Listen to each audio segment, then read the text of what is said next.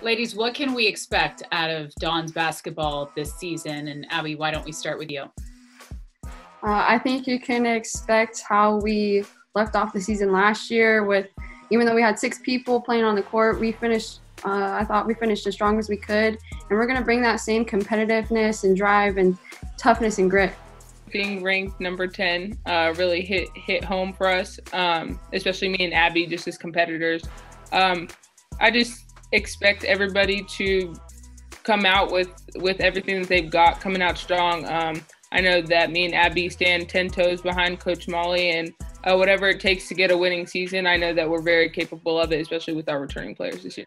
Leilah, with a breakout year, when you look at your accolades and your stats from the past, is there any one particular area that you have the most pride in? Probably rebounding, being officially probably 5'8" in the post player with these big girls. It's nothing to joke with. I mean, but at the end of the day, I just know that I have to have a lot of heart and just believe in my teammates that no matter what kind of shot they take, I'm still going to be there. I let them know all the time, take the shot. I don't care if you're not confident enough, take the shot. Let me go get the rebound. Let me pass it back out. Let's get the offense going again. And that's just something that I've always had pride in. I don't think that that's ever going to stop, especially not this year. As an undersized post player, she does play with a chip on her shoulder all the time, which is, she uses that emotion from, being smaller and having people think they're going to be able to take advantage of her size. She uses that as fuel to be really, really effective in the post for her size and for any size. I mean, she averaged almost a double-double last year with rebounds. And, I think she's just going to continue to get better and better.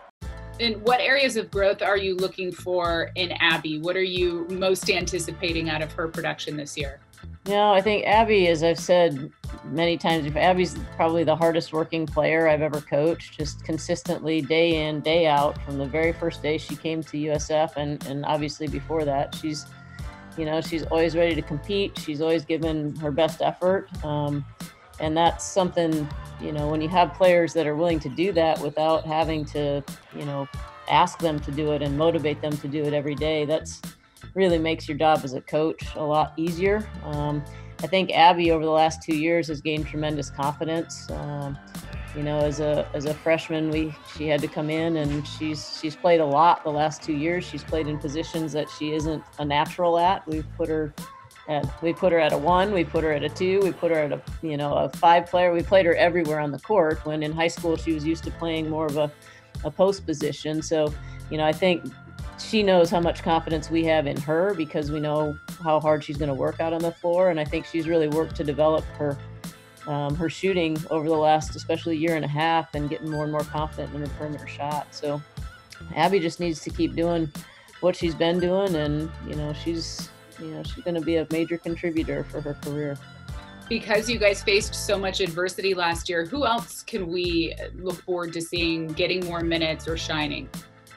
Yeah, well, I mean, we have the core group of 4 players that, had to play 30-plus minutes every game because of our situation last year. So it's Kia Valaverta and Lucy Huskova. And these 2 guys are, they played the bulk of the minutes. I know I have a certain level of familiarity, a comfort level with them, and a trust in what they're going to do because of the adversity they went through last year and how mentally and physically tough they were during that. And the best part now is that we have a group back that can complement the things that they do and help give them some rest, help give them the ability to expand their games. We have really good players that we've added to the program, and we have really good kids that were injured and are now back and healthy. I think it takes some of the pressure off of them doing everything. They can go back to playing roles that they're much more comfortable with. And, our biggest challenge is how to fit everybody into these new roles now that we do have more players and options to use.